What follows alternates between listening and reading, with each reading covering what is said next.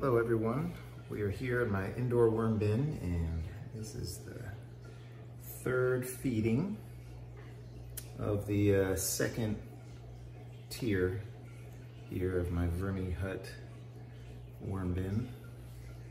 Just gonna get some of these guys off the lid.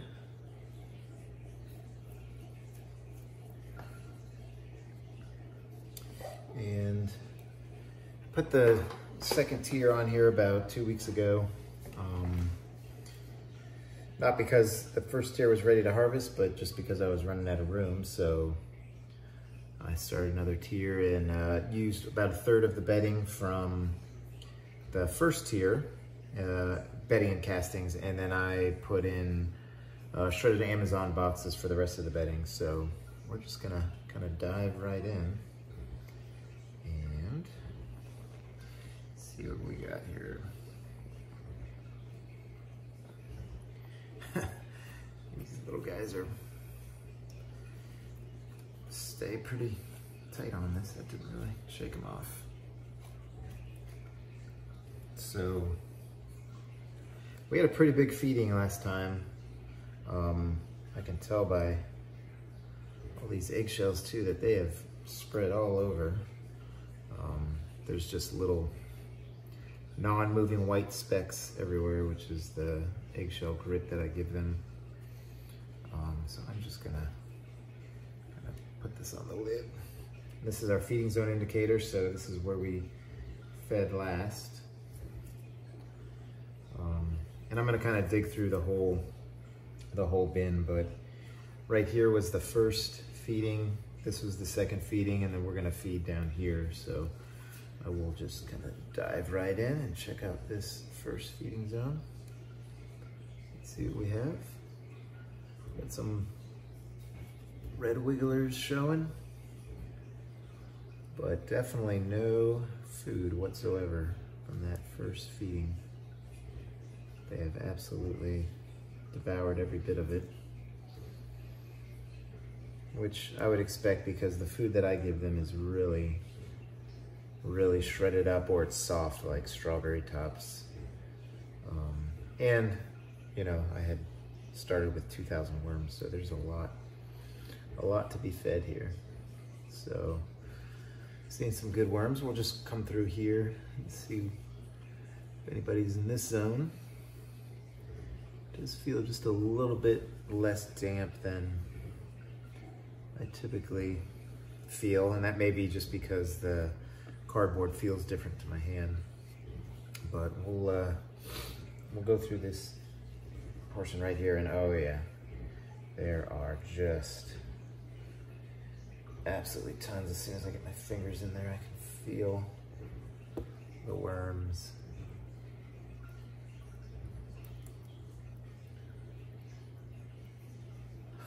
Make sure I don't. Yeah, they are enjoying that last feeding, and I cannot really tell what was fed down there, but yeah, I can definitely feel all kinds of worms all throughout. They are just absolutely around this right here.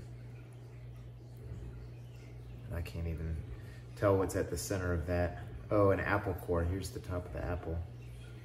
So, just like in the old cartoons and stuff, they definitely like that apple. Definitely take note of what they like. Apples are really good for us, so no doubt that they are good for the plants. Yeah, just worm ball after worm ball. It's pretty incredible to see.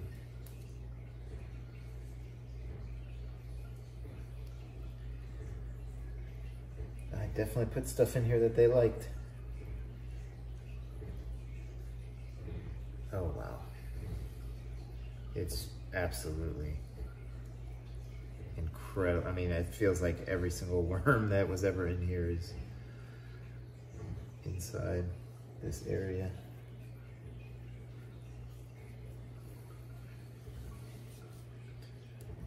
definitely managed to disturb bits. Now the worms themselves, I got them about 60 days ago, 61 days ago, when I started this whole Vermihut. So even though the tray itself is only 14 days, the everything, the whole system is about 2 months old. So just to kind of give you an idea of what 2,000 worms in that much time and feeding about once a week will get you. That is that's what we have here. So I did not do a good job of getting them back in their holes there. So I'm gonna give them a pretty good feeding because I thought that was a massive feeding and they devoured everything. I mean, the only thing recognizable to me was that apple core. But other than that, they really demolished what was given to them. So I'm gonna come through here and dig a trench. Now I'm not gonna add bedding. I just see so much of this cardboard in here that I don't feel like I need to add additional bedding. It just seems to be there already for them. I know, you know, good theory is you can never have enough bedding, and that's certainly true. But at the same time, if you have a lot of bedding, then you need to add more. And you always got next time. You always have next feeding. So I'm just kind of putting some of the paper down here to absorb the liquid because as this food unfreezes, and it was shredded food, so it's frozen and then unfrozen if I don't use it all when I'm feeding, and then refrozen, so it really sucks the liquid out of it. So we're gonna go ahead and add some fruit again. Fruit and shredded veggies, broccoli, that kind of thing. So this is what's gonna go in, and pretty good chunks of it too. I'm really happy with that last feeding, how much they're just able to basically attack. Just really impressive. So this is a massive feeding of shredded material. I'm gonna put in some of these lettuces too and see how they attack those, but it is definitely strawberry season, so we're eating a lot of strawberries, so these are gonna be all the strawberry tops, and they seem to absolutely love those. So we'll give them what they love. And I'm gonna try to, I've got this big old banana in here. I don't know if I can get it out.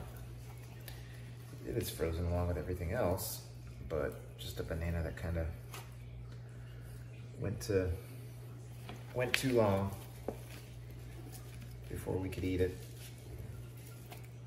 So we'll put that in there too. And I have a feeling they are really gonna love this. It's just amazing to me how much they can eat. When you have that many worms, they really just working 24/7. All right, so we're gonna put on some spent coffee and tea.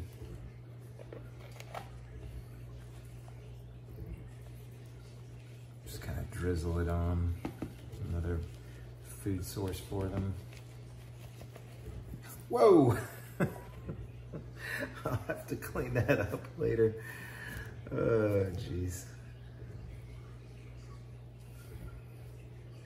Not my most graceful move there. And then I think we'll keep putting some grit on, although I saw it all over the bin.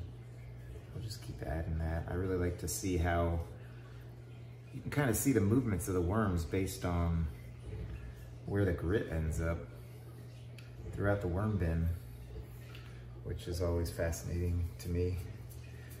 They really move around a lot. And then we'll just cover it back up, always making sure that the feeding is covered.